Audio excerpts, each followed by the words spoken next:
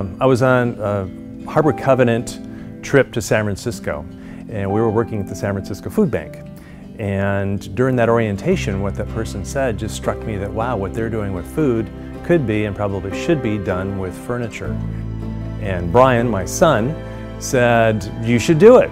And my son reminded me of that for the next 6 months.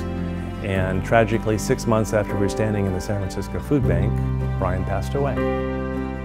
Our life exploded at that moment. You know, we're reevaluating my career, the stuff I was chasing, the stuff we were doing, and I still wasn't going to do the furniture bank though.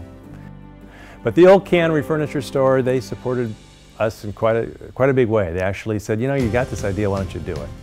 And they donated 1,100 square feet of warehouse space and $30,000 of funding that they had raised for Brian's medical expenses, but we didn't need it.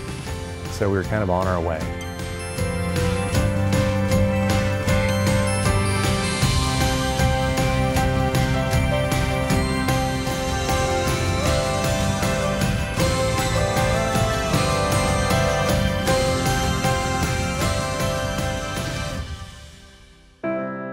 I had been living in shared housing. It was a co-ed situation, so I was living with other men and other women. And it's just difficult sometimes to share a kitchen and a bathroom, and not everybody has the same standards of cleanliness, you know. I was newly in recovery, and I felt it was better for me to be around people at that time.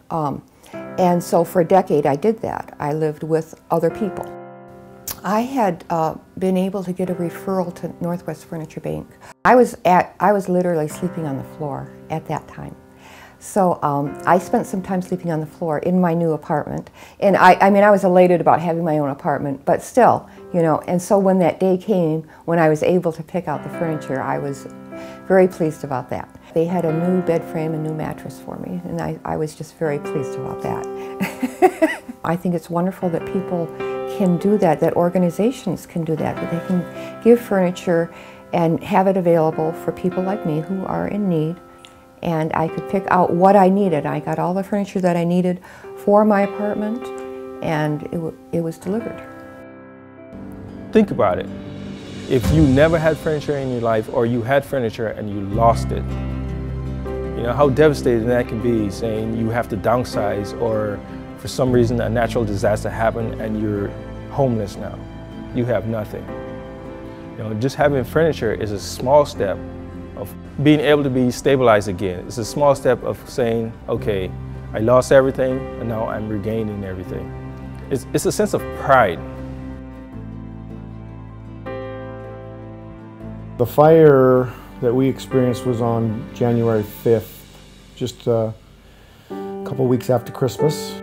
Smoke detectors went off 4 o'clock in the morning, and I woke up first to the smoke detectors and stood up, turned the light on, and obviously the house is full of smoke, so I immediately started yelling, wake up, the house is on fire. Literally putting clothes on, I grabbed my cell phone, we walked out the house, I gave her the phone and said call 911 as we stood in the front yard and our house was on fire. So that was just, you know, unbelievable trauma that we experienced. And we slept for 2 weeks in the church, because I pastor the church and it's literally a matter of feet from our house. And so we stayed in the church for a couple of weeks. So we rented this and were able to move in a week later after that. So this was just empty and all our furnishings were ruined. The hardest part of this for me has been just being displaced from our home, the initial trauma of that moment especially.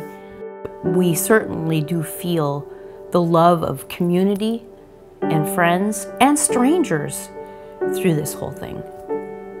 It has not been easy to be on the receiving end of help.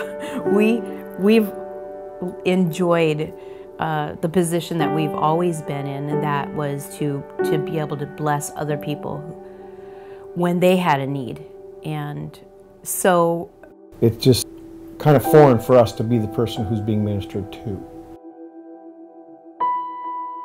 We had been in here for about a month. While I was pregnant with my son, I was there for a checkup, I guess, A counselor came to me and they wanted to talk, and they said if I have a place, if I need help with anything, talk to them. And they said we can refer you to a furniture bank if you're sleeping on the floor, because I told them that I was uncomfortable sleeping on the floor, being pregnant, being 8.5 months pregnant.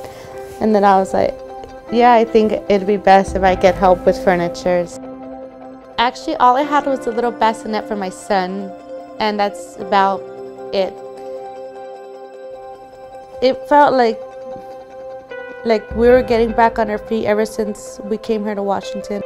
I can't believe that there's people like this out there that are willing to help this much. Thank you. I cannot believe that you have such a kind heart to give me something out of the goodness of your heart. Otherwise, I'd probably still be on the floor with my 3 kids. It's still very unreal. I never knew that we'd be surrounded by so many people that volunteer their time, that care about people having furniture. But when you see how people's lives are impacted, both the volunteers and the clients, it's been powerful.